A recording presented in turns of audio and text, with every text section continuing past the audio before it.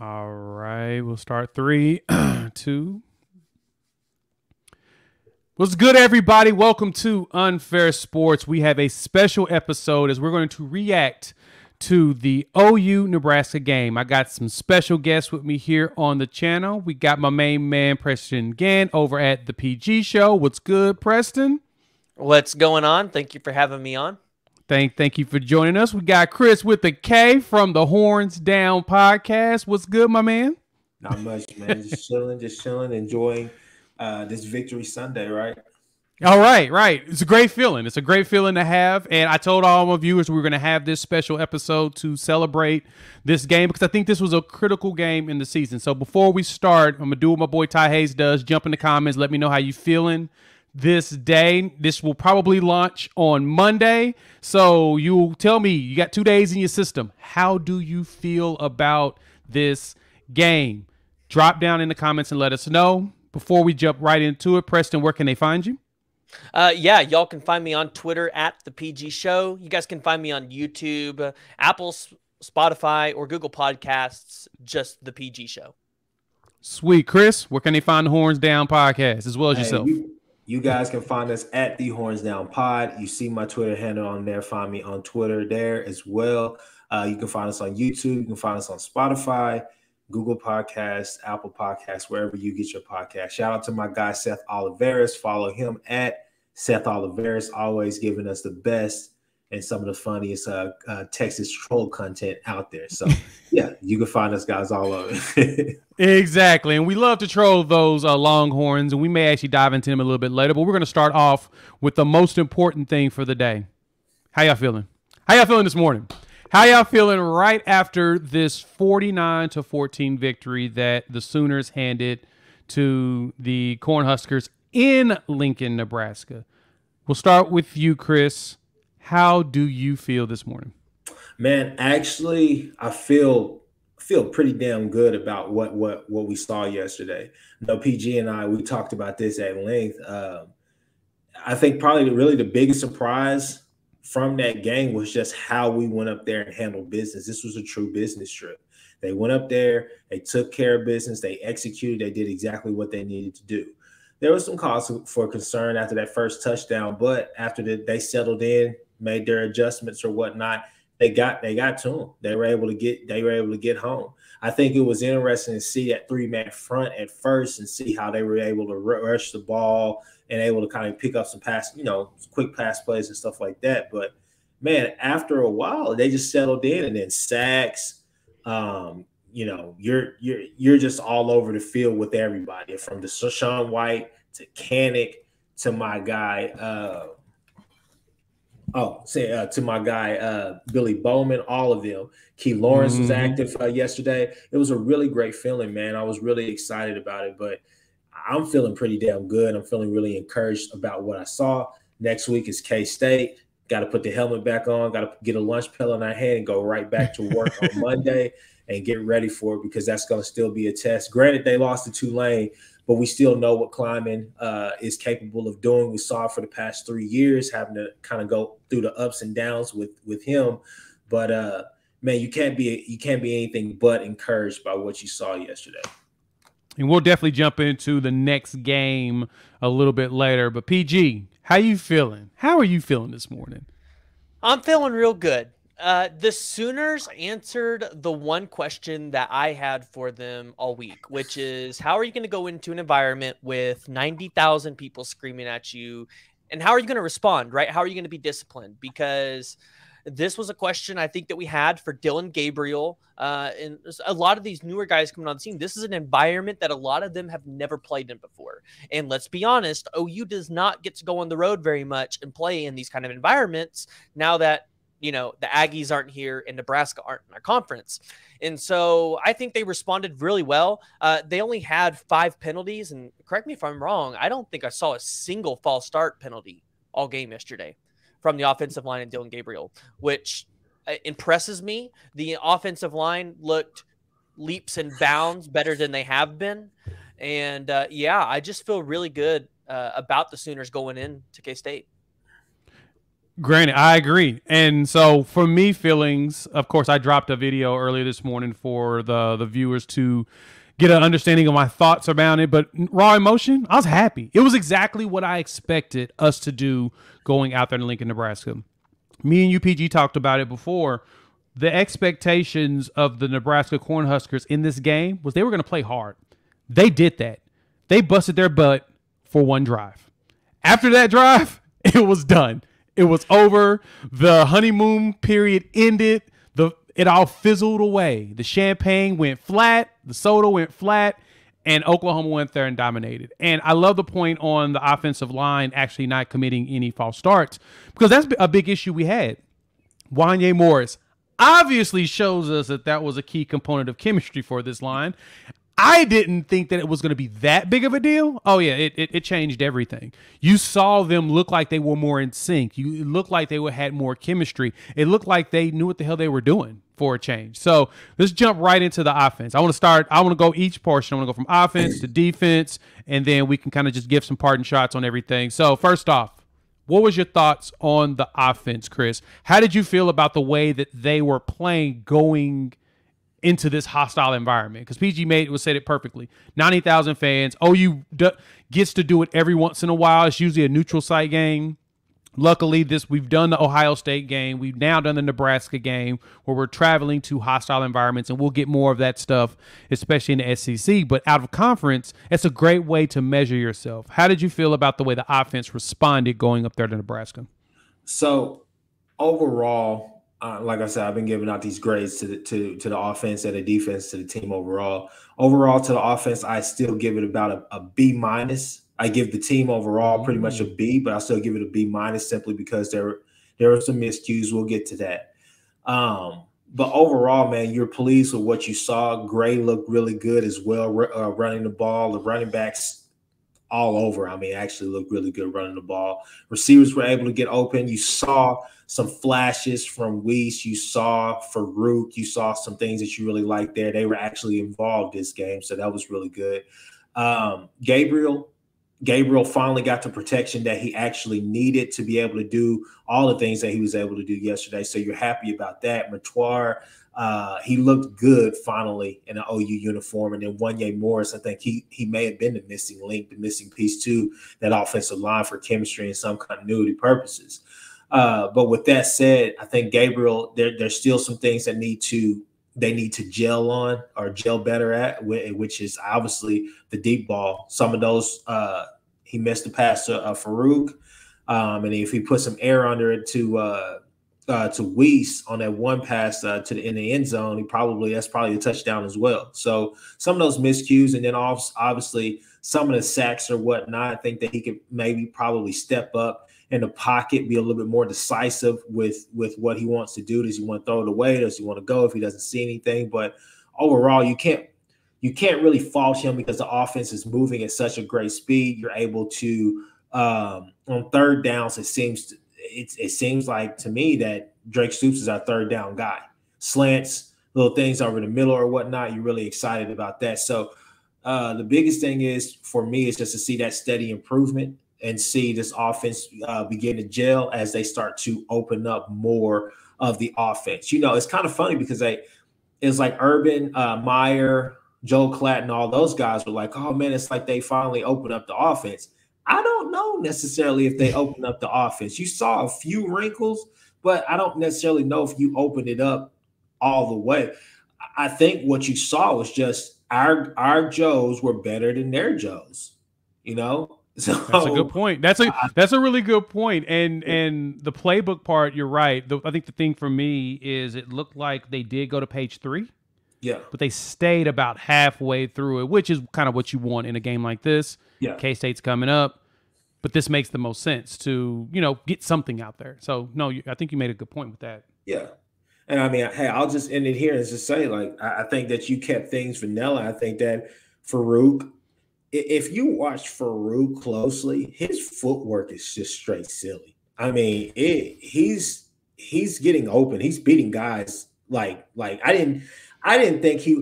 don't necessarily think that he's blazing fast, but as far as knowing how to maneuver around that defender and get open, not get jammed or not get, caught up, just, being totally covered.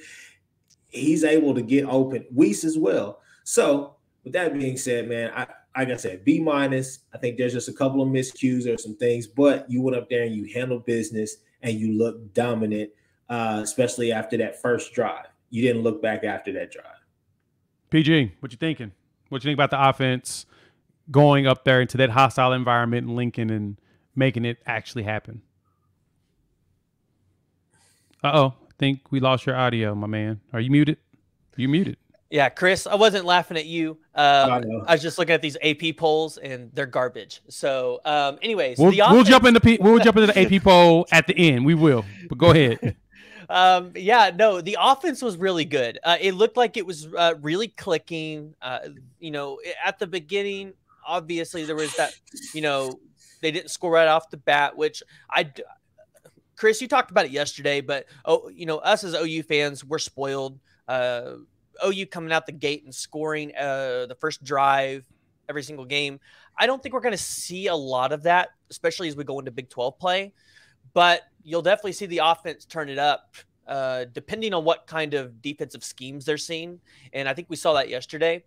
The one thing I do want to see is Dylan Gabriel be a little bit more accurate. It seemed like there was a couple passes that he missed that he should have been able to make, but then he made passes that are like NFL style throws. Mm-hmm. And so I need to see him be a little bit more consistent and, get that completion percentage up a little bit. But other than that, like, the offense did really well. I was very impressed with the running game once again. It looks like we have a good star in Javonte Barnes. And then Eric Gray looks to be that first, second, and third down back that we expected to see last year that we didn't. And I know a lot of OU fans were down on him. And Marcus Major, he had 12 carries and he only had 35 yards. But Marcus Major, he caught a pass for 24. And, I think, as Marcus Major continues to get back into that offense, you'll see him put a little bit more production in there. I agree with the Drake Stoops. Drake Stoops is going to be that guy. You have a third down, like a third and short, a fourth and short, or you're in the red zone. Drake Stoops is your guy to throw the ball to. He is very reliable. He's going to catch the ball. And I think he's going to be a great NFL slot receiver one day. So, but I'm pretty impressed with this offense. They look good. They look to be able to turn it up whenever they need to. But I do just want to see the passing game be a little bit more consistent. I want to see Mims and Weiss get about 7 to 8 touches each every single game. No, I'm with you on that. And to add to the Drake Stoops piece, he's definitely got the Wes Welker, Julian Edelman role going for himself, to where he's just going to get into a hole, catch it, and get the first down or get maybe some additional yak or whatnot. But yeah, I think Drake is definitely that player that now teams have to pay attention to, which should open things up even more for Jalil Farouk, as well as Marvin Mims and Braid Willis, as well as Jaden Gibson when he gets back out there, the giant that runs a 4.4. You get all of those combinations. The offense is just primed to be explosive. And that was the thing that jumped out to me, too. After that first drive, and Dylan kind of looked hesitant. That sack was unnecessary. He probably should have either thrown it away or thrown it down the field. It looks like Lebby is always feeling out the defense the first series. Like he's just taking his time. He's like, nah, let's not rush much. Let's just... We want to run a hurry-up offense and up-tempo, but we're not going to really do anything crazy. I want to see what they're going to be doing. And then the second series, it's like, boom, okay, go. Do your thing. And I was like, because at first, of course, it's like everybody else. We had PTSD. We're all worn out. Like, really? 5 and out? And then we give up a touchdown right behind it? Oh, God. These are the same era. Lincoln Riley. Same thing. We're getting the same type of defense, same type of offense. Everything's going to freak out. Everybody had PTSD. And then all of a sudden... the floodgates open and we look up at halftime is 35-7. That tells you that once this offense gets rolling, it's going to be nothing but downhill. But with Eric Gray, I'm happy to see that he's turning out who he is. Mm-hmm. I'll have an apology video coming out about him. He is the apology video because I am the idiot that I didn't say he was bad. That's the thing, though. I will say that. I didn't say he was bad. I just said I didn't feel like he was a feature back. I felt like he was more of a change of pace guy. I think he's the feature back, and a change of pace guy. And I think Major is the thunder to his lightning whenever he actually gets going in the game. So I like this. I like seeing what they did with the run game. I like seeing that Dillon Gabriel was trying to sling it hard. I'm disappointed we didn't get 200. We got 230 yards and not 300, which makes me lead to this question. I'm going to throw this out there at y'all. Can we still consider Dillon Gabriel top 10 in the Heisman now? Did he throw himself out of it? Yeah, he's not even a top 5 quarterback right now. I don't. I'm going to hold that thought simply because not a lot of quarterbacks have really had. Look, Anthony Richardson, he had a Heisman moment, but he doesn't have the Heisman numbers. Nope. That man is poo-poo. Bryce Young is really out of everybody, Bryce Young. And so I was talking to my uncle about this actually this morning. And I told him, I said, hey, I think that the clear favorite, nobody's saying it right now simply because it's, they really haven't played anybody. But numbers-wise, if you just want to go off for numbers, Caleb Williams is probably your clear favorite. With Bryce Young being a close second simply because he already had a Heisman moment against Texas. But when you look at Bryce Young as well going through the season, you're going to see a few games: Kentucky, Tennessee. Probably obviously you'll see Georgia and probably the championship game, but you'll see Kentucky, Tennessee, Arkansas. So he's going to have all those chances to put up really good numbers and have more Heisman moments, right? So outside of that, it's still a really, really young season. Not a lot of teams have done too much. Not a lot of teams have played a lot of different teams. So you're going to see, you know what? I'll even throw Stetson Bennett's name in there simply because just really by default, that Oregon game was a really great coming out party for him. And then also just what he's been able to do these past 2 weeks, which is honestly just live off the defense and just go down there and execute, right? So with that being said, I mean, those are the 3 right now, but Dillon Gabriel, trust me, if they keep going at this pace that they're going at and they're winning, he most likely will get an invite, in my opinion, because OU is going to be the hot story.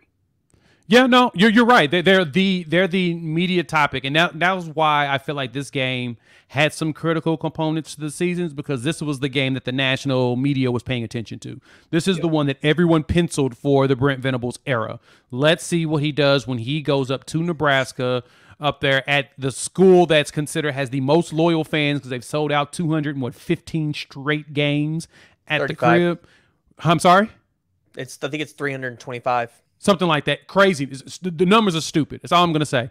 Straight. It's just that everybody shows up to those games, and they still suck. But people still show up to those games. So you have to give them mad props for that loyalty. So you're guaranteed to walk in there, and it's going to be a ton of people. It's not going to be like at a USC or UCLA game where half the stands is not even there. Hell, I think UCLA had maybe 2,000 people at their last game at the Rose Bowl. Granted, it's hard to get to Pasadena. I've done it once. It's really hard to get out there. They got to bust you there. It's hard, but the Rose Bowl's still beautiful. Yeah. Outside of that point, I'm thinking that with this, that was the game for him to have a Heisman moment. Now, 2 touchdowns and a rushing touchdown is cool, but you're right, Chris. My top 3 right now is Caleb Williams, CJ Stroud, Bryce Young. Yeah. And it's only because Caleb has all those rushing touchdowns on top of all of his passing touchdowns. I mean, he's gotten 5 touchdown passes. Yeah, he's gotten 5 touchdowns already to Jordan Addison as he's gotten them there. So the numbers are there for him. He's looking like probably, and I mean, hell, everybody's in the power rankings is moving USC up even higher because of how dominant they've started the season off. Now we'll see what it looks like later on when they face like Utah, Oregon, and teams that may actually have better, and hell, Washington, because they're looking good, but I'll digress. I feel like Dillon's situation is he's going to have some 400-yard games if he wants to be considered for it. It's going to be a stat stuffers award this year, and the quarterback with the most stats will probably be the one that ends up winning it. Yeah, I'm going to jump in here with this real quick. Top 5 quarterbacks for me right now in college football is Michael Penix Jr., and here's why. Well, one, hasn't been sacked at all this season. 0 sacks. He's thrown for 1,079 yards and has 10 touchdowns. Only 1 interception. Really not anybody else that's doing it better. And then I would have Tanner Mordecai up there in the top 5 right now over at SMU. He's got great weapons. He's got over 1,000 yards, 10 touchdowns. Now, he does have 3 interceptions and 3 sacks, but he's playing just about as good as anybody. And then I would have CJ Stroud up there. I would have Stetson Bennett in there, and I would have Caleb Williams. But I would keep a real close eye on Michael Penix Jr. and Tanner Mordecai as the season goes and progresses, because those 2 guys probably have the easiest path to continue putting up the numbers that they're putting up and look probably the most dominant with their teams. I can't, because Mordecai is turnover prone. I saw what he did last year. He started off really hot, then he folded towards the end of the season. And then Penix, can he actually make it through the year?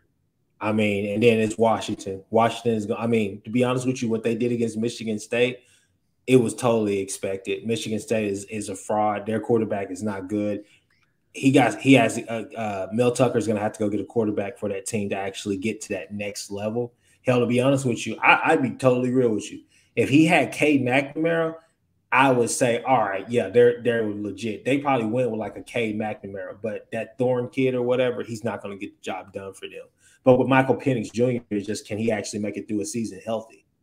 Yeah, that's a good point. That's a good point. I think I've seen that with Penix, is he has a tendency of not surviving it, and that's a great point. Right now, though, PG, you're right. Statistically, he's putting up those numbers and not being sacked, meaning he's either getting the ball away or he's just preventing himself from getting sacked and going down. That's a hell of a move on him, as well as the offensive line. Or their offensive line is just that good. Didn't see. Oh, I'm sorry. I was just gonna say I didn't see. I mean, it's a good point, PG, because I didn't really see him having this success this early at Washington, to be honest with you. With them having to have a new coach, I mean, it was so much. I mean, there's still a lot of question marks around the program, but at the same time, I mean, I didn't really see him, being that gel piece. But we'll see as they get deeper into Pac-12 play. Yeah, and like, to the Tanner Mordecai point, totally get what you're saying. But like with Michael Penix Jr. and Tanner Mordecai right now has the #1 receiver in the country in terms of receptions and yards. He has 28 receptions, 491 total yards, 3 touchdowns, and Rashee Rice. And then you have Washington, Michael Penix Jr., #1 receiver, Jalen McMillan, top 20 receiver, 16 receptions, 308 yards, 3 touchdowns. So if they keep having these guys that are able to continue pushing out this kind of production, I totally could see them continuing to put up these stats. Yeah, and the good thing for Washington is the only team they really got to face that of substance is going to be Oregon in November when they travel to them. Outside of that, the rest of this conference is pretty light for them. They don't even see USC. They don't see Utah. They've got one of those Iowa schedules, like when Iowa doesn't face Michigan, Michigan State, or Ohio State, and they win like 11. They go 11-0 and then get blasted in the conference championship. Yep. So they're looking out. So I'd say we were all talking about Washington, or not Washington, Oregon or USC to help dominate the Pac-12 or Utah to be able to come out as a Pac-12 champion and get the Pac-12 back into the playoffs. People need to watch out, because Washington's kind of got a little squad there, especially with the new head coach, and with their schedule, they could potentially try to push and make an argument to be undefeated at the end of the season. I think their problem is going to be that Pac-12 championship game. Whoever they're going to have to play there. Yeah, and remember, Washington's been to a playoff game before. I mean, they got destroyed, but they made it. So that's all that matters, is they're one of the few teams that's done it. So let's jump on into the next piece. Go ahead. Defense. I'm going to just say this to open it up. This is one of the best defense I've ever seen at the school, period. They just right now. I'm no hyperbole. Some of you may think that I am being that hyperbolic or whatnot, but look at the way they're holding teams under 17 points a game. I think the average for the season is what, 13-ish? 10? Is it 10? Have we hit double digits? If they play the way they played this game against Kansas State at the house and holds Kansas State, they may go under double digits in points allowed for the season. They're playing defense that I did not expect to see. So, PG, how you feeling about this defense? What jumped out to you the most in this game? Yeah, no, I'm loving this defense. I wouldn't go to say yet that they're the best defense I've seen at Oklahoma. That 2008 defense that Oklahoma had, I thought was pretty good. But I was a little sad to not see Reggie Grimes get back there and get any sacks and continue to add that to his resume for this year. Because I've been on record saying if Reggie Grimes can go out there and get 2 to 3 sacks a game, he might give Will Anderson a competition for that best defensive player of the year award. But Deshaun White looked really good. I liked what we saw of Deshaun White outside of that targeting call. Jaron Kanak looked phenomenal, and I believe BV even came. Yeah, I believe BV even came out after the game and said that Jaron Kanak still doesn't even know what he's doing out there. So it's all upside from here. Obviously maybe stretching it a little bit there. I think Jaron Kanak knows what he's doing, but he can fly, and I think he's going to be really successful in that cheetah role. Ethan Downs is just a dude. He gets back there. He applies pressure. He gets to the quarterback. Ethan Downs is going to be a great player. Danny Stutzman kind of fell off a little bit yesterday. He only had 4 total tackles, and 2 of those were only a solo. So, but we continue to see play out of Billy Bowman and Agwebu. I think Agwebu might be the most consistent defensive player that we've had on this team all season in terms of just production and what he's putting out there stat-wise every single game. Chris, how you feeling about that defense, man? Man, defense played lights out yesterday. 3-man front, like I said, it kind of worried me at first, but then, man, they settled in and they were able to start getting home. Man, they spread the wealth yesterday. I mean, you know, some of the normal guys like a Danny Stutzman, guys like that, they didn't necessarily have the 10 to 12 tackles that you're accustomed to or that you've been accustomed to these past 2 games, but man, you saw that they were all consistent. They all did what they needed to do, which was, execute their assignments. Secondary held up really well. This is a classic case. I've said it to both of you guys. This is another classic case or a classic example of this season thus far of OU taking away something that their opponent loves to do. And with this game here, you were able to really take away that vertical threat, take away a lot of the passing game that they want to try to go to. They want to, use every down, right? With Whipple coming in here, one of the things that you were kind of like, okay, is this going to really be a question mark as far as what kind of scheme are they going to come out with? New coach. We already know that he was the wide receiver coach, so why wouldn't he and the offensive coordinator come out there and say, hey, we're gonna just air this thing out, right?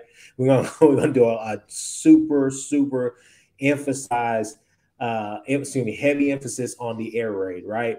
So you were able to take that away. You were able to neutralize Casey Thompson, and you were able to really stop their run game as well. I know a lot of us on here, we think Anthony Grant is really good and all the rest of that stuff, but they were able to really, shut that down. You saw Kenneth come in and you saw flashes of what he can do. You were still able to see some talent on the depth chart. Kanai Walker was out there. But it was just an overall really, really good effort by the defense yesterday collectively. Billy Bowman, all those guys that were consistent. Hell, Key Lawrence got a pick yesterday, should have had 2. It was a lot of things. But, I mean, there's still some things to clean up. You want to see them not give up a touchdown like they did on that first drive where it just looked like it was blown coverage. But I think, what was it, Harmon got beat. But, I mean, one of the things I'm really pleased with this defense is just the depth that maybe we don't have true depth right now, but we're building it. And you can see the talent out there. And you can see the talent that was left here with those guys. I mean, people were talking about Kevin Gilliam. You're seeing Clayton Smith out there. Although Reggie Grimes didn't get a sack, he was still a key piece in why Redmond was getting some of his sacks coming off the edge whenever they're running their, I wouldn't say stunts, but they're just running their inside game, right? And it was just really, really cool to see this defense go up there and dominate the way that they did, because I'm not even going to mention the old administration, but I will just say this right here. If we had the old coaching staff going up there to Lincoln, then this game probably worries you a little bit more, because we are prone. OU has been prone for the last 3 or 4 years to go on the road against a team like this and let them hang around for a long time, a little bit too long, and be a little bit too close to comfort down the stretch, right? So you are excited and you're encouraged and you're happy have to be really happy with what you saw yesterday from this defense, going out there and handling business and not letting this game even be close. Hell, going into the second half, to be honest with you.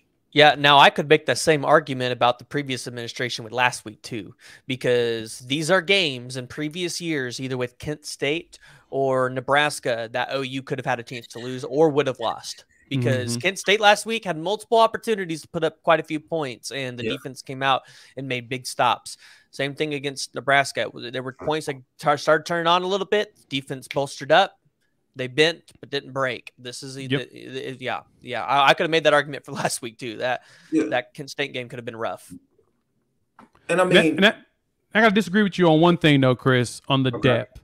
I feel like in this game we showed how much depth we really have, and this is why Reggie Grimes has already got 4.5 sacks this season, right? So who are you going to key in on the offensive line? Who are you going to think about and focus on that defensive team? Of course, Grimes. You want to stop Grimes because you know he's going to go out there and get them sacks. Yeah. So instead, Sean White got himself a sack. Ethan Downs got a sack, 2 tackles for a loss. Jonah Luau, he got himself a sack. Jalen Redmond went out there and got a sack. So it showed that when one guy was focused on, they spread the love and everybody else figured out how to get in there and take his place. That's something I don't think we've seen from a defense, Oklahoma defense like this in a while. It's usually that one key dude that does everything. Nick Bonita and Brian Asamoah was probably the 2 dudes at that point, and then that was it. You didn't really get a lot out of everybody else because the defensive coaching didn't scheme it up to where it's like, hey, he's going to be doubled, so let's make it difficult for the rest of the line to figure out everybody else because we know who they're going to key on. That's probably the best thing I've seen out of the scheme or whatnot. Like you said, that 3-man front up at first, I was like, what are we doing? Like, what are we trying to figure out? And it feels like that's what both Brent Venables as well as Lebby were doing on both sides of their ball. They were feeling out the other team to see what they're going to come with, especially because, like you mentioned, PG, this team, and you mentioned this too as well, Chris, this team was completely different than what Nebraska had been doing most of the season. Basically a regime change right there before we play against them. The old tape's kind of old. Only thing you really get out of it is the players, but you don't really get the same schemes out of it. And they're going to use some of them, but for the most part, they're going to try to change it because obviously that mess didn't work before. Well, of course, the mess didn't work this time around, but the point was they've got to give us a different look. We had to figure out the personnel and who they were going to key in on us, and we did it. And I love that you pointed out how it looks like Venables' team is taking away your best player. I think the one thing that helped us be more successful in this game, and like you said, all three of us are high on Anthony Grant. Dude's a monster. Over 100 yards every game this season. He hasn't had a single play for negative yards on the run at all this year. So nobody's got him a tackle for a loss this season until he faced us. We held this man 13 carries for 36 yards. And the crazy thing is they got 163 yards running in the game with 3.6 yards per carry. That's inflated because all of that came fourth quarter. That's when we were kind of just letting up, not trying to get anybody hurt, but more so just, letting them do their thing. We at the half, we only had given up, I think it's actually midway through the third quarter, we had only given up 226 yards to them. Nebraska averages over 490 yards a game. Exactly. They give up 490, but they average 490 on offense. We only gave up 220. Like for the game, it was like 300. 340? Like what? Like 30? And another point, just to kind of point it out as well, is literally this right here. When Venables was at Clemson last year, who was a team that his defense struggled against? Pitt. Who was the offensive coordinator for Pitt? Whipple. So I knew I was confident in our scheme. Good I was confident in everything. And that's not for me. And please, people who are watching this, please don't think that any of us are saying, oh yeah, we have better defenses than those Clemson defenses. So that's not even a subject right now. But all that I'm saying is this right here is that, look, he's already faced Whipple and he has a taste of what, Whipple wants to run. So it's a fair point, though. It's very fair. So with that being said, we were able to go out there and neutralize that offense, which is really focused on, in my opinion, is kind of an air raid system. He doesn't really necessarily want to run the ball all that much. I think that was one of the problems that Narduzzi the head coach for Pitt had with him on his way out was that he sometimes he would abandon the run, but you're able to go and really take that passing attack away and neutralize them. And hell, you heard Joel Klatt, Brady Quinn, all of them just say, I mean, hell, you've pretty much turned Nebraska into a one-dimensional team. So with that being said, another point I want to point out is, hey, to everybody out there, look, OU fans, I know we're high and mighty, but we're still going to be humble about it because, hey, it's beat K-State. Hey, it's all about K-State now.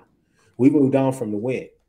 But I do want to say to all the people out there that I see on Twitter, all the people out there in the spaces and everything, hey, y'all can relax off of us a little bit and let us enjoy this victory. It's not that we went up there and beat a bad Nebraska team. It's that we went up there and dominated a bad Nebraska team, and we didn't let this game get out of hand and play close. So we did something we ain't done in years past. We actually put away a team we were supposed to put away. That's the thing. Yeah, but that's the problem. People, a team that, and I'll pass to UPG, a team that most people had upsetting us yesterday. Yeah, and I'll just say, like, that's the thing, though, about the media is OU will never win. I mean, we can go out there and beat Bama, like, and they just be like, oh, well, Bama didn't play well. Oh, I mean, OU's offense was just mediocre. Like, that's just how it is. Like, we will never get the credit, like, that we really deserve. And when I say credit we really deserve is, like, the resurgence of this Oklahoma defense. Like, does people realize right now they're number 5 in the country in sacks? At 13. Now, it's early in the season, and I say that because USC's at number 2 with 14 sacks. And we still have to go to conference play. But, OU is almost top 30 in everything right now on the defensive side of the ball.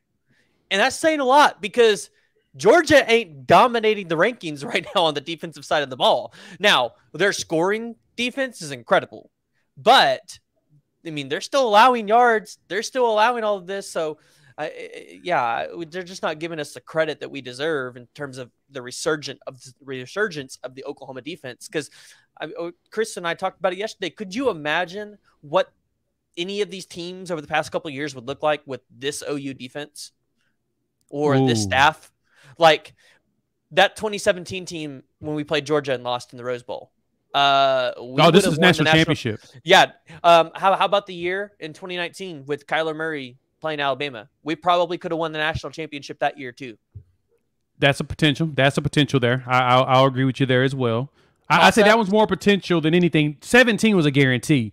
Yeah. Because, and I talked to a buddy of mine that's a big Bama fan. We had kind of talked about it. And of course, everybody remembers that was the year Jalen Hurts got benched for Tua in the second half when they were losing to go up and win that game. That Bama team was vulnerable. That Bama team was ripe to get beaten in the national championship, and Georgia could not seal the deal. They just couldn't close up. If we had not basically put clamps on the high trophy winner and told him not to go out there and play dangerously in a game against a team that's infamous for coming back on teams because they got two-headed monsters at the running back position that are great in Nick Chubb and Sonny Michel, we should have 31-14 was a very good score. We should have won that game 65-25. But we didn't because we pulled back, put the gas on. We played not to lose instead of playing to win. We didn't put our foot on their necks. And that's what we did in this game against Nebraska. Especially because, and I think that's the one thing that terrifies me about this Oklahoma team, if anything, is that we have to do it all before halftime. Like, we've got to put our foot on their neck before halftime, or we may start slowing down in the second half. Now, the Kent State game, we didn't. We blew it up in the third quarter. Then we slowed down in the fourth. Because the one thing that did bother me was that when Bevel went out there, we didn't throw it. Yeah, that's a problem. I don't know why they don't do that. We need to see what we're going to see from these second-string quarterbacks. Right. I don't know what Jeff Lebby's deal is with not wanting to let them throw the ball. That's Jeff Lebby's system. That's his style of ball, though. That's what he wants to do. He wants to he'll get up on you. He'll get up by a whole bunch of points, and then boom, it's just, hey, let's run the ball and let's get out of here. We're going to do what we need to do. I don't necessarily think that they're scared of Bevel throwing the ball. He's threw the ball, No. but I think one of the things that you're doing is, hell, I mean, if you're able to run the ball and you're able to, I mean, look, a lot of people have obviously talked about, oh, well, Gabriel being, if Gabriel's injured, then what are you guys going to do and this and that or whatnot? I feel fine with what we have behind him, but what I'm saying is I would rather some of these skill players get a little bit more, a little more action, especially like Javonte Barnes. That's a guy who can actually help us in the long run, to be honest with you. But yesterday I was perfectly fine with it. Just run the ball. I mean, you're trying to get out of there. And plus, with our coaching staff, I think y'all already know Venables got too much damn respect for the Nebraska program anyways, because if it was me playing, playing Madden or something like that, or playing, college football, no mercy, baby. Sweep the leg. No mercy. No mercy. I'm hanging 100 on you. You know what I'm saying? Hanging 100. No mercy. Yeah. And you're right. And I think the one thing to add to that is that with Levy's system, that run aspect is there to help the defense. That gives them time to rest, especially when you're churning out touchdowns in a minute and 22 seconds, a minute and 55 seconds, 55 seconds, 2 minutes and 15. Like most of the touchdowns they're scoring are under 3 minutes, these drives. And a lot of these drives are long. So the defense has an opportunity to get exhausted because they're not getting rest. And then you have to rotate a lot of guys. So you're fair with that. But my problem with that was, like you said, if DG gets hurt and we have to play Bevel, what does he look like? Now, we know he's probably going to be prepared. He's played college football before. He's played in some games up there at Pitt. But in this type of game, in the third quarter, we probably should have finished out at least the entire third quarter with us slinging it and running our high-end up-tempo offense for those skills players that don't get to do it often. Like, yeah, Barnes is cool. Barnes is going to be really great. The best part about Barnes, he is DeMarco Murray. That dude's DeMarco Murray, 100%. But if he's not playing in the high-octane offense, if he's not going in that up-tempo, all he's doing is running like in a standard pro set. That's where you start to try. You're not seeing anything. You're not seeing anything new from him. And that's what I wanted to see a little bit more. I want to see him in that actual tempo. I want to see them throw it just a little bit. And then you can run, because heck, Oklahoma State, they blew out University of Arkansas, Pine Bluff. I got to watch that game. And Gunnar Gundy went out there in the second quarter because they was beating him so bad in the first quarter. And he started throwing it in the second half. First half, he didn't. He did the same thing that Levy and him was doing. Mike was. They're just handing the ball off. And then eventually, they start throwing it. They're like, you know what? Let's get some practice in. So this is a great way to get dress rehearsal practice against a team that, technically you can blow out. But the respect for Nebraska is probably the only reason why we didn't throw the ball more. Yeah, and I want to go ahead and say this. I mean, we did talk about how, in previous years, you would see Lincoln get up big and then get more conservative on the play calling, and then that's when the defense would falter because, we weren't putting up points, so we weren't continuing to do what we were doing really well, right? Mm-hmm. Which is, I don't know why Lincoln never figured that out, right? It's hey, you have a bad defense, so you need to go out there and score as many points as you possibly can. Like, don't ever let up. And in some games you saw him have to do that because they would be 1-point games in the 50s. But my point is, this year you can do a little bit more of that because you have a good defense and your defense is going to be able to get that offense off the field and you're going to be able to get the ball back. You can go up 49-7 and go, okay, we're going to run the ball because we're safe. We don't have to, continue to go out there and just put off fireworks. Let's put our guys on the bench. Let's give them some rest. We got some big games coming up, and let's let our defense do work. Let's let them shine a little bit. But the other thing is, too, we all know that at any point in time, Jeff Lebby can turn up the dial on this offense and go score a touchdown. Yeah. That's super fair. Okay, let's wrap this bad boy up, and we're going to put a bow on it. AP poll dropped. PG, I know that you are livid. That's why he was laughing earlier. Wasn't really laughing at Chris. He was laughing at the fact that this poll looking like they look like. I pulled up the poll just to kind of see what he's talking about. Whew, goodness. AP, all right. So PG, lead us the way. This is your arena. This is your wheelhouse. Talk to us. What got you laughing when it came to this new poll? Yeah. Texas A&M is still ranked in the top 25, which, by the way, you guys might be saying, well, they didn't drop them last week. It's not like they made it back in. They didn't drop them last week after they lost to an unranked team. Texas is at number 19. I have them at 25, barely making it in. USC's at number 7. What the hell is that for? But, I mean, you have Arkansas at number 10. And yes, I know they played Missouri State closer yesterday. I guarantee you Sam Pittman was, is that his name, Sam Pittman? Yes, yeah. You're right, Sam Pittman. I'm sure he wasn't really, play calling all day. They weren't really showing out, but they're better than Kentucky and Oklahoma State and USC. And then not to mention, where the hell is Kansas? Where's Kansas in this? Where's Iowa State? Because Iowa State is a lot better than people thought they were. Not to mention, you leave Florida State out of the top 25. Florida State, guys, these are teams that have been down for years and all of a sudden are turning it around, and you're leaving them out of the top 25, and they're better than a Texas A&M. And I'll say that because they're winning games. And Texas lost to Alabama and they jumped in the top 25. How does that make sense? It doesn't make sense. I don't know.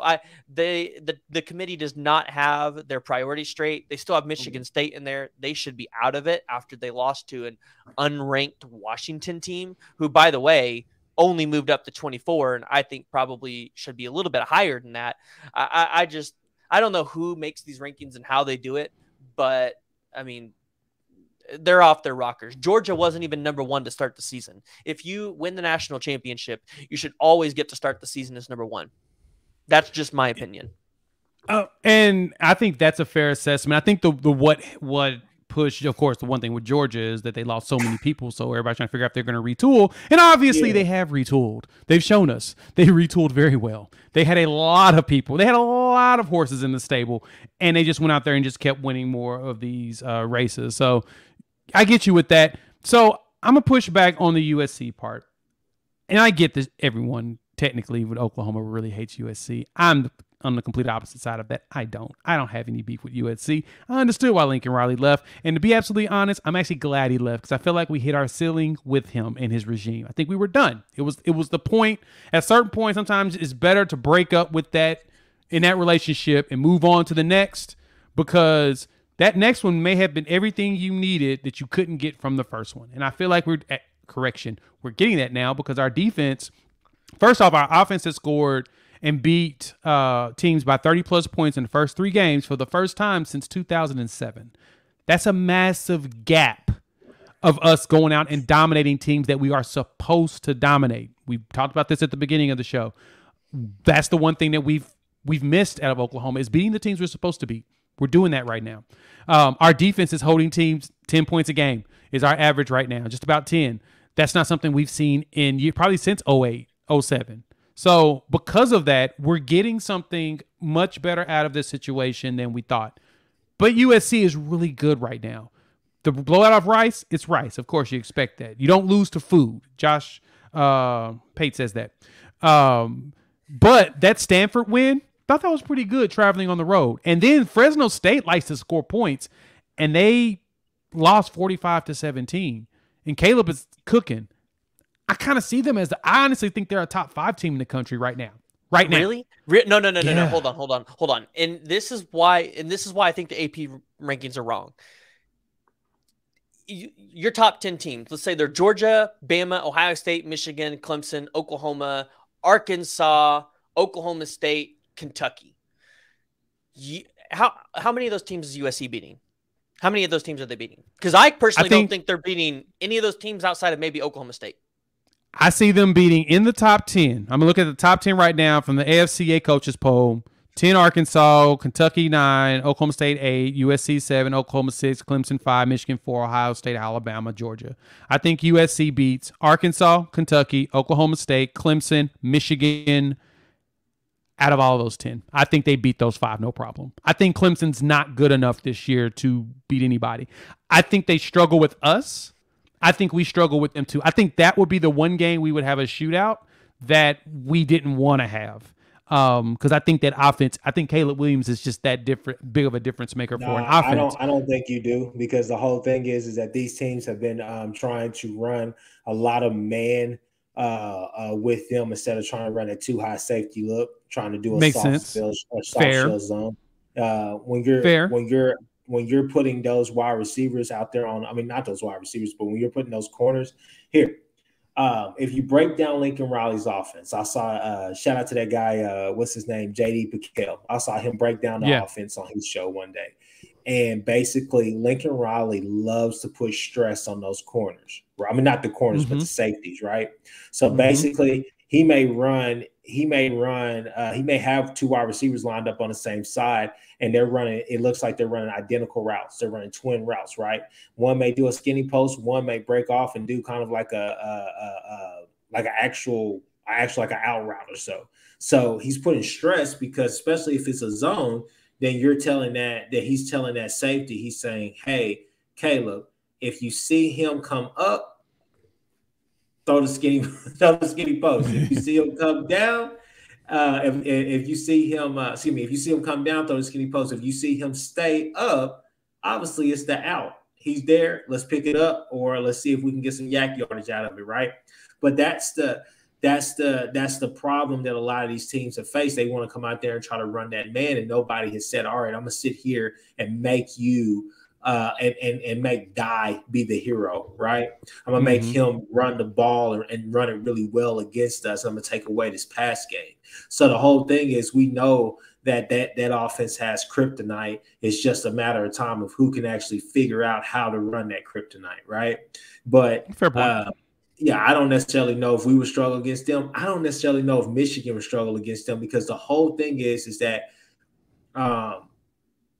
Jay, one of the things that you got to remember, because we struggle with this down the stretch, what happens when they play a team who says, you know what, screw all this high-powered offense stuff. We're going to hold the ball and we're going to run it down your throat. We're going to be the more physical team. We're going to run what we want to do, and we're going to pick up the yardage that we want to pick up. When a team does that, then that's what it will tell us. That will tell us, has Lincoln Riley learned his lesson, or is he still doing more of the same? Because if you look at the plays now, if you watch a USC game now, any OU fan who watched OU over the past 4 or 5 years, you could call every play that he's going to call. It's the same stuff that he ran out here at Oklahoma, and that's my point. Like, I think if he went up against Clemson, because Clemson's defense is still pretty dang good. Stout. I mean, it's stout. They don't have BV there, but they have the talent. That's my thing. I don't think USC is matching up with any of those teams outside of Oklahoma State, because all of these teams can do exactly what Chris said, and they can just run the ball down your throat, and they can control. No, and that's fair. You're both fair on that. I just feel like I feel like there's a little bit of bias against USC in a lot of assessments on them because of everyone's collective hate of them. I will rank USC. That's what I'm saying. I will rank USC in there when, I've seen them play a better team, and I can just see that they can do it. Because I did it with Oklahoma, right? And obviously Oklahoma had the same problems that I'm talking about now. My point is, USC was a 5-7 team last year. And then all of a sudden, we're just giving them all this credit because they got Caleb Williams, Jordan Addison, Travis Dye, Lincoln Riley. Like, no. Like, you still have to go out there and prove that you can play ball. You still haven't played great competition yet. You're doing this against what I would consider a Stanford. I would consider like Kansas in the Big 12. They have not played. I wouldn't go that low. I wouldn't go that low on Stanford. Stanford's more of a middle of the road West Virginia. I'd give them a West Virginia of the Big 12. They'll have a year where they'll win 11 games randomly, but they'll hover always in the middle because they're just a team that's a hard fought team that struggles with getting the talent that they need. I think they're very well coached. They just aren't as talented as everybody else. Yeah, they're a bowl eligible club. No, I mean, that's the whole thing. I think the top 25, it is what it is right now. There are definitely some guys some teams who are about to have some really good matchups coming up soon. You look at Texas. Texas is going to Texas Tech this weekend. You look at a BYU. I believe they still got Arkansas or somebody on their schedule, right? Yep. Texas A&M. We're going to find out a lot about Texas A&M this weekend as they go up into the battle for Jerry's World, right? Or the second battle for Jerry's World, which the Red Rivers. Big 12 championship is always that, but. They're going to be playing Arkansas this weekend. So you're going to see a lot of those top matchups start coming soon. I think Oklahoma State have a bye week this week, I want to say, and then they go to Baylor. So you're going to start to see some of these matchups, and you're going to be able to see some things as well. Hell, to be honest with you, let's just be real about it. I've heard faint rumblings that USC could be in trouble going to Oregon State. Now, do I believe it? Hell to the no. Could it happen? Could it happen? I do. Anything's possible. And I only believe it because it's hard playing in Corvallis. They play pretty tough at home when you're traveling up there. And in the middle of nowhere, Oregon, getting into some little bit of cold action, might start seeing the temperature drop. Yeah, that may be a hard game for them. Yeah, but I think some of the biggest problems with these rankings are this, right? Miami was 13 last week. You drop them to 25 after Texas A&M beats them. So you're giving basically Texas A&M all of this credit for winning at home against – I still think Miami's pretty good, right? But then you tell Miami, oh, well, it's like you lost to a crap team, so we're going to drop you 12 did you spots. see how they played? They played awful. I know they didn't play great. They didn't score a touchdown. I know they didn't play great, but Texas A&M didn't play great either. Texas A&M didn't play great either. Texas A&M didn't play great either. But if you want to just keep the focus on Miami didn't play near as well as anybody thought that they could have. I don't even know if they actually showed up. That could have been some imposters last night. They played terrible last night. And I get you, PG, on the way they dropped them, but at the same time, we got to remember. Miami just lost to a team that lost to Appalachian State at home. That kind of, to me, hurts your credibility when you travel there too. And App State goes out and beat up on them. Miami is supposed to be way more physical than they are, and they show no physicality. Yeah, but then where's the credibility with having Texas A&M at number 20? That's my thing. Because the point is, you take their season as a whole. Go back and look at the second game of the season. They struggled with that team as well. Miami struggled with that team as well. Miami had no business winning that game, but they ended up winning it. So the whole thing is that you're going to penalize them off of coming off a sloppy win, and then going in there to Texas A&M against a team who was reeling, a team who just lost to Appalachian State, and now you're not going to sit here and tell me that Miami shouldn't have dropped that far. Miami hasn't done anything this year to really show that. They haven't been consistent, and I think that's what these rankings are showing. They're trying to give more onus to the consistent teams. Now, I do agree with your point. You would think that a Kansas will be ranked, seeming that they beat a top 25 Houston. They went to West Virginia and won, which is a really good win. You throw the Tennessee Tech win out the door, but I mean, you would think that they'd be ranked. Hell, they got to be somewhere close. But Kansas has had a more credible schedule than half the people in the top 25. Well, they got a chance to go and prove it this week. They got Duke this week. They got a chance to go prove it. So go do it, because the whole thing is history is not on their side. Yeah, it's not. But, it's not. But if we're talking about sloppy play, then how can you put Florida in the top 22? Because Florida is awful. Florida, I don't think is very good at all. I think Florida is not a very good. No, that's fair. That's fair. They're riding high off of that Utah win, and in my personal opinion, Utah is still I would have them as a favorite in every game playing against them, even going forward. Yeah. Then I look at the votes, right? So you see other receiving votes at the bottom. How the hell is Notre Dame getting 2 votes? You know, you got some homies. They won a game, man. That's why. It's the riders. And that's the reason why you say, look, it's all red until November. Till the middle of November, when you get those CFP, the votes or whatnot, that's all that matters, to be honest with you. I don't know. I just look at it I hate the polls. When you rank the rankings, it should be, okay, I'm ranking Georgia number 1, right? Are they better? Like, do I think they'd beat Alabama in a one-on-one matchup? Yes. Okay, Georgia's ahead of Alabama. That's how these games should be ranked. That's how these teams should be ranked. Not Miami lost to Texas A&M and Texas A&M won, so we're going to move them up a little bit and drop Miami all the way down. No, it's okay, well, do you think Texas A&M could beat Texas? No, and I get you. I and that's fair. And the one thing I hate about polls is I hate that we do a poll before the 5th week of the season anyway. I've always been in the company of we shouldn't rank teams until week 5. That way we don't have these inflated jumps up and down because they beat a team that's ranked that probably should not have been ranked to begin with. I am hardcore on that. I think, honestly, when the college football playoff ranking comes out, I think that's too late. I think you should have something a little bit earlier. Week 5 is, to me, the safest week to start ranking teams and getting an understanding of who is actually better than who. And, yeah, I try not to argue or get too mad about the polls because of that. But, yeah, they have to have something for us to talk about when we're making content. So we're going to wrap this bad boy up. It's funny I'm getting upset about the top 25, yet it really doesn't matter because, right. It's just something to get us worked up with and something for us to make content over. So I do appreciate it's content that we can argue about, and it's always worth it. So we'll wrap it up. Gentlemen, thank you so much for joining me here on Unfair Sports. Please let the people know where they can find you. Chris, where can they find you and the Horns Down podcast? Hey, guys, you can find us at the Horns Down Podcast on YouTube. You can also find us at the Horns Down Pod on Twitter. Follow that. Follow my guy at Seth Oliveris. You see my Twitter handle on the screen. Find us at Google Podcasts, Apple Podcasts, wherever you find podcasts at. Check us out.